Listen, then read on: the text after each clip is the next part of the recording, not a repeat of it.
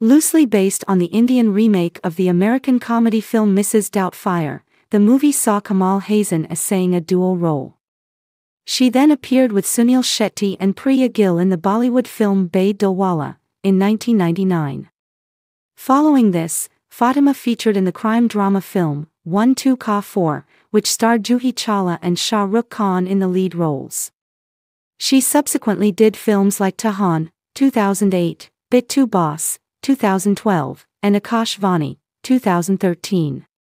Fatima Sana Sheik's 2016 release includes the Amir Khan starrer biographical sports drama film Dangal, in which she essays the role of Geeta Phogat.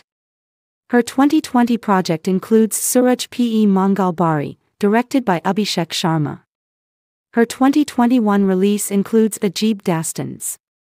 She then featured in Nar, 2022, Doc Doc, 2023, and Sam Bahadur, 2023. Television career. She appeared for a brief period of time on Zee TV's Agal Janam Moh Bidiya Hai Kijo as Suman.